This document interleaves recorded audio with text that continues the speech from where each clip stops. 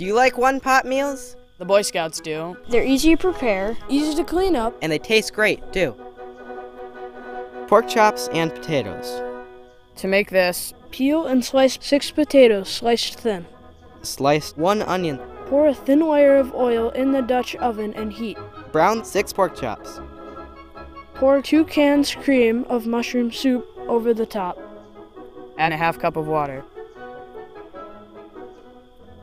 Simmer with all coals until potatoes are tender.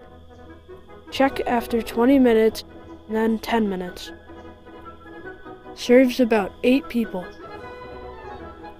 Your son can learn this, plus many other skills, in the Boy Scouts of America.